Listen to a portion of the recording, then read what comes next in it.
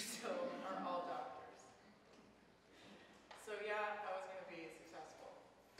I was going to do what I had to do to make sure that I would be successful.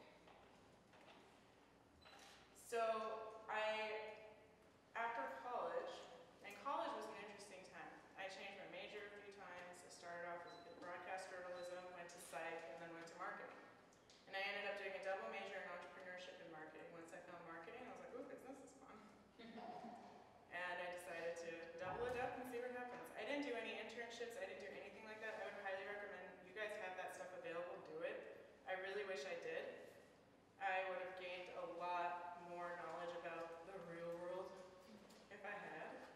It took me a while to learn, so I feel like I lost a little bit of time, but everything happens for a reason, so it's cool.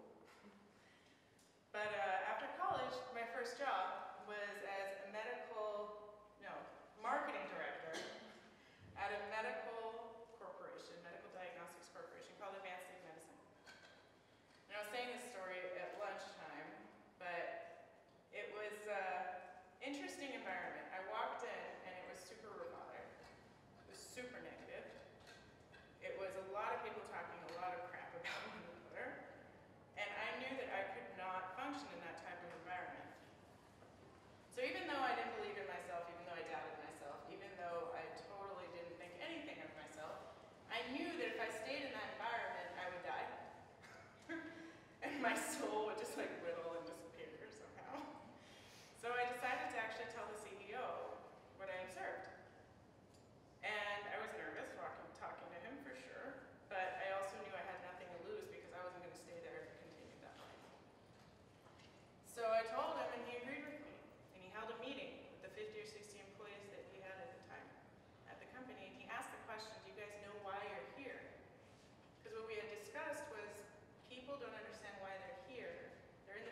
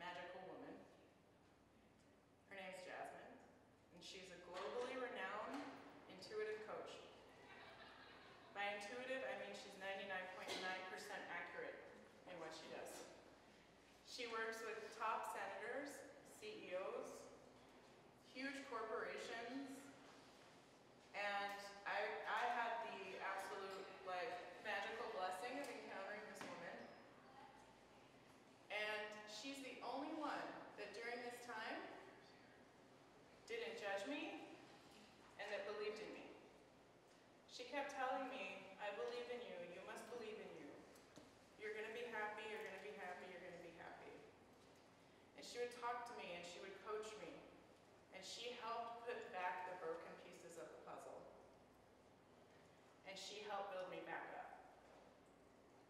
That within an 8-month period from when my divorce was finalized, and let me tell you guys, during my divorce, which was a 2-year process, I couldn't speak to my attorney. I was like that paralyzed. I had to take my dad with me, or my brother with me, or some male figure, because I knew they would rip me off, number one, because I was that emotionally just gone. And number two, I just didn't know what to say. I was in shock. I couldn't believe that this was my life. So I went from being completely inaudible, not even able to write a text message. That's how bad I was. I'm just trying to paint a picture. I was really, really bad. And talk about a negative dialogue in my head. What did I do to deserve this? What did I do? All this story in my head.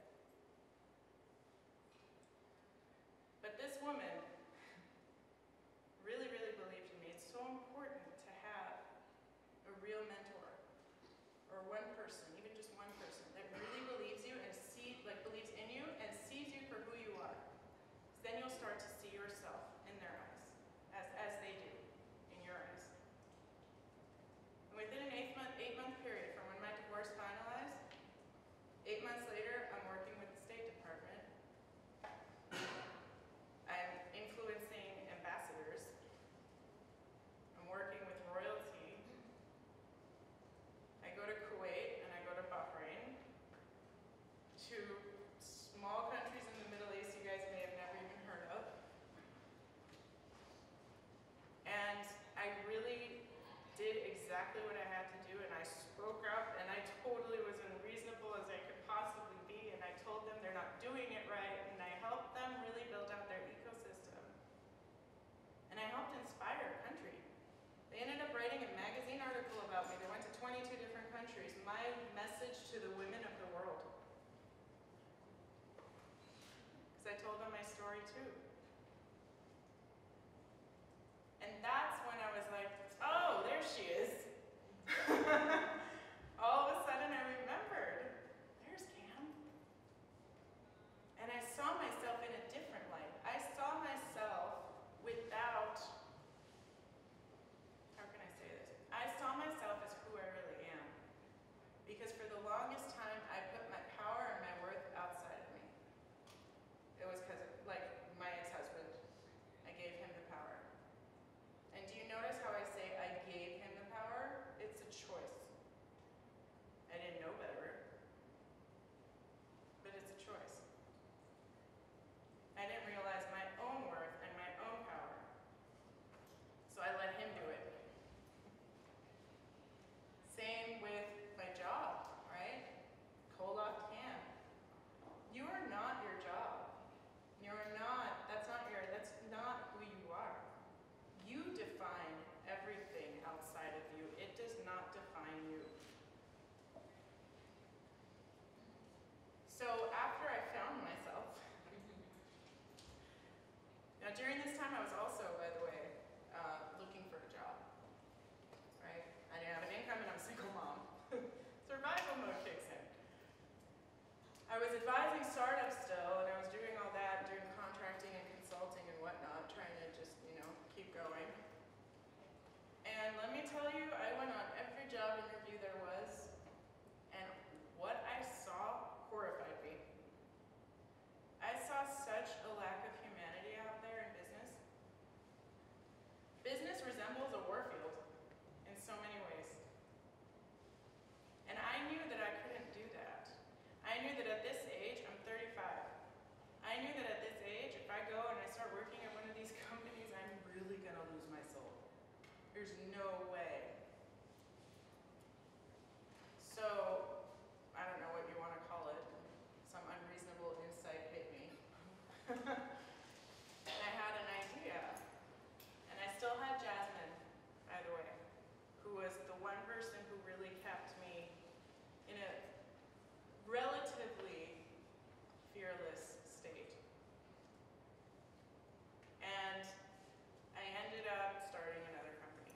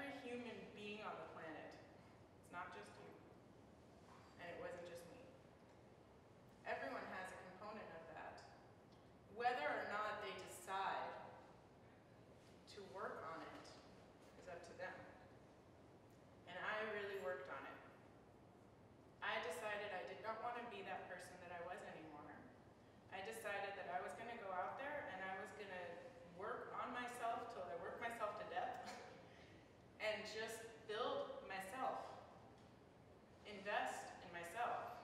I did all these like courses and development and learned about the mind, read every single book there was about the mind.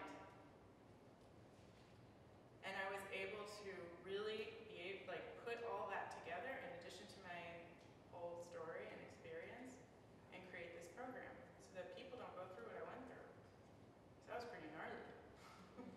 And not everyone bounces back up, right? My whole philosophy is there's all these like product accelerators out there, right? Startup accelerators. If you guys are familiar with that. They're like 3-month mentor programs, basically. But the problem is that the entrepreneur ends up being attached to their startup, and 9 out of 10 startups fail. So the entrepreneur ends up identifying themselves as a failure, and we lose another one. So this thing builds you, and it builds your product. And Jasmine is my business partner. So it's a very happy ending. And business is going awesome. It's growing, it's thriving. I'm getting a lot of great feedback. I'm getting a lot of customers. Like, it's going amazing. I could have totally given up so many times. I got rejected so many times. From my ex-husband, to all the jobs, to everything else. Everything was a no, no, no, no, no.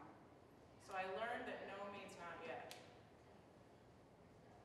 And I learned that failure is growth. And I learned that failure doesn't define you. You define it. And I learned that your mind is actually the only thing you need to be successful and to be happy. Power within yourself is what creates happiness within yourself. I finally found my power. The girl that historically put her power outside of her and historically gave her value to everyone else, didn't understand her worth, didn't understand who she was. I was silent. Imagine that. I finally found my power inside me. Now nothing can stop me. Literally. You become unstoppable.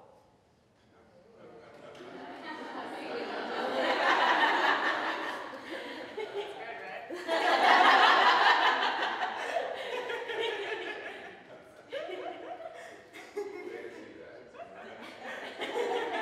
I have stickers that say that. I'm totally like plugging my own thing. But that's what's possible, you guys, when you find out who you are and you don't live in fear. Fear kept my mind so closed. Fear is the antithesis of innovation. Fear is the opposite of who you can be and what you're capable of.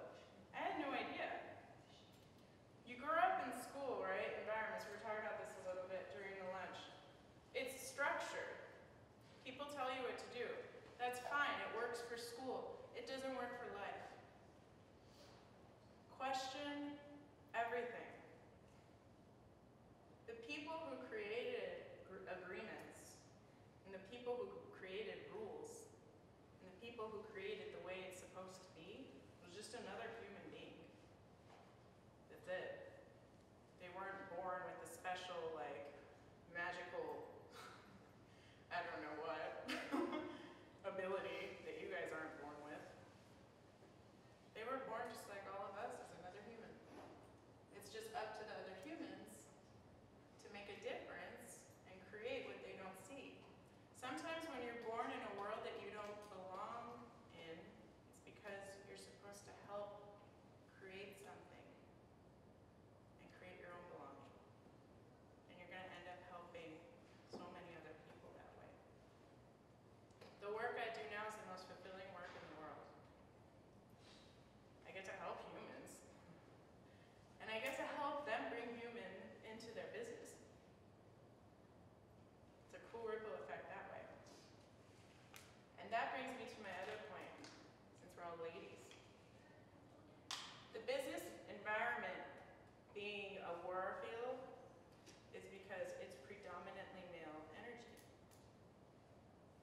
There's nothing wrong with men. I believe in humans. And I always say, I empower women such that peace on earth is possible. Men and women are awesome. We're all awesome. We're all human. We're great. But women don't speak up. Women don't get paid enough because they don't speak up. Women end up being at the other end of certain situations because they don't speak up. And because they compete with one another. It is so overdue for us to really band together and to really understand that competition is like a creation in your mind, guys. That's like some high-level stuff I'm saying right now, so it might not completely make sense. But one day it might. You can't get anywhere alone. Separation, no. We're all interconnected. We can really help one another. If women really come together the way that men do in their environments, instead of being negative and catty, speaking this and that, and look at what she's wearing, oh my God. Instead of all that, try to help one another. I'm saying it as the kid who was bullied, right? I was on the receiving end of all of that. It's not fun. And you know what else? It means that the bully's a coward. The bully's just a coward. They don't love themselves, so they take it out on someone else. They have to talk crap about other people because they don't feel good enough about themselves. That's all it is. As hard as that is to believe in that moment, that's what's actually going on. When you realize that, and you realize that nobody can make you anything, no one can label you, it's all you, you have power in that situation. So women coming together in the business world and bringing the female energy and creating a yin-yang. You guys know that, right? Balance. That's how we can bring humanity to business. Women are nurturing, naturally. We're more intuitive, naturally. We're mommies. We have the power to create life. We are powerful as, I don't think I'm supposed to swear.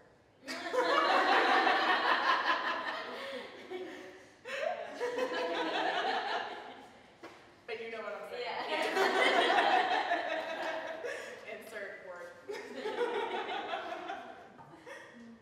We are so powerful, we don't give ourselves enough credit, you guys. Stop it.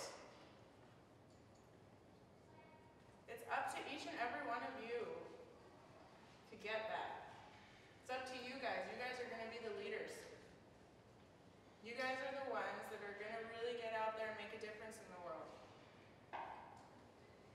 If one person can go to the Middle East and help inspire a nation and then get sent out to 22 countries, guess what each of you guys can do? You matter. Every single one of you matters. And you're enough. And you're perfect. No more, I'm not good enough. All of that stuff, I did it for too long. It's a waste. It's such a waste of how incredible you guys are already. You're created to be perfect. 5-second rule. I would totally eat it.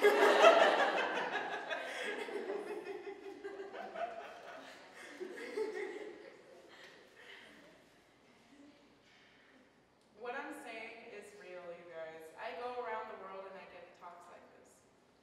Ambassadors get it. The Queen of Bahrain was like, wow. Because I have this philosophy that I say the we dynamic. I believe the economy can eventually thrive on the we dynamic as opposed to the me dynamic. When you look at things from a place of we instead of a place of me, that means I include me and you in the equation. Conversations shift, results shift, outcomes shift.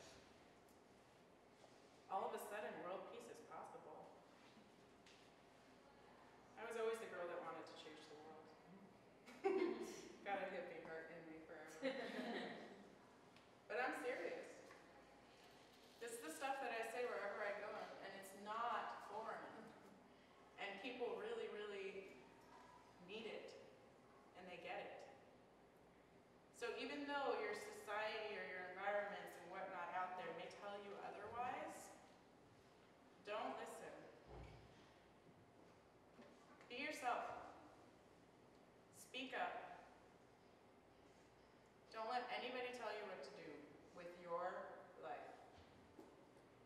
your life. And you only live once, and then you die. It's true. I'm not saying anything new here. You only live once and then you die. Why just exist?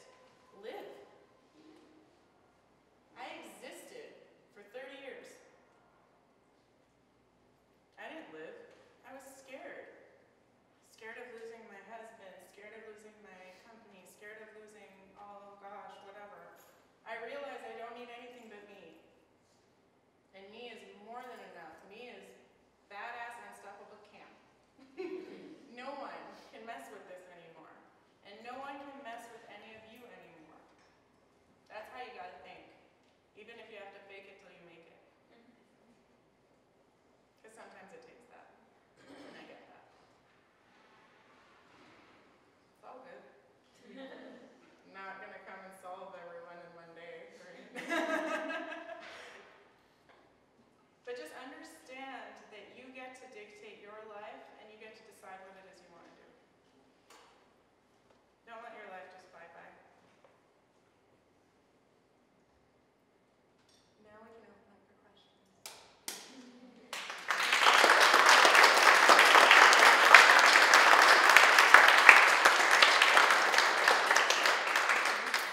Any questions? Ask me anything. So I have a question. I'm interested in how, so the company was under his name the whole time, and you didn't know that? Was it because every time you guys had to sign something, he went? Or? Well, you really want to know. It was quite an interesting situation. My name was on the lease, so I assumed everything else was okay. Now, if you really understand what I just said, you'll get who I was dealing with. Yeah. He sounds smart. Yeah. My name was on the lease, my name wasn't on the business. So in case anything went south, I had a great payment to pay. Yeah. And the checks and all that stuff, I mean, he was the man. That's how I was raised. I'm Persian. I was raised seeing my dad do all the finances. So, and he told me I didn't know what I was doing, and I believed it. And guess who's running a successful company now all by herself?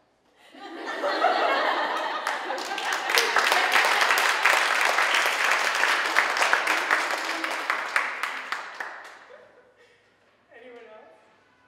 You said that a couple years back, few years back or so, you went to the Middle East to go ahead and speak. Was that your It was first time? last November and in March. Was that your first time? In the Middle East? Yes. I've been to Iran, since I'm from there. Very different. That was my first time in Kuwait and Bahrain, yeah. And it's nothing like what you guys see on TV. It's actually very, very beautiful, two beautiful countries with a lot of people that just want freedom. With a lot of people that really, really need something to hang on to. We are so lucky here, we take it for granted. The women over there are more aligned and working together than here. That pissed me off. Because we have no excuse whatsoever. They have every excuse in the world. They literally can lose their life